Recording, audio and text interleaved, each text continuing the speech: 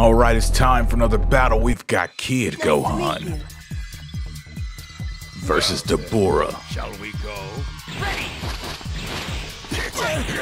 Let's see if he can do what his older self could not. Also, I'm just realizing that Dabura's alternate color is just Gohan from when they had their battle, aka the Great Saiyan Man. It's that color scheme. Crazy. I never paid attention to that. I guess when they were like, we should make alternate color for Dabura, they were like, well, why not just give him that color scheme from the guy he was fighting? My goodness, he tried that ultimate twice and failed.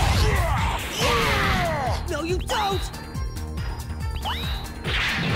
Kid Gohan said, you know what, I'm not even gonna try an ultimate. I'm just gonna do a rush. It's gonna be great. Trust me.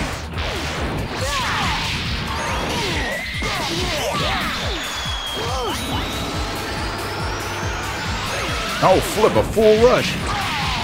We should have trusted him. It is great. Boom.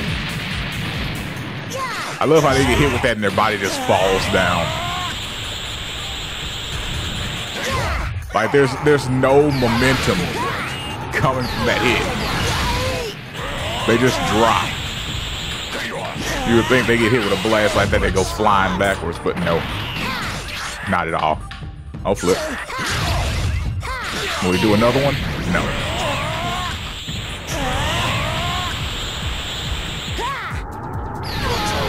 Alright, he unlocks his potential.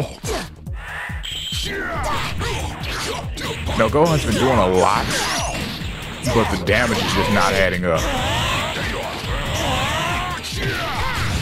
Dabura should not be in the lead.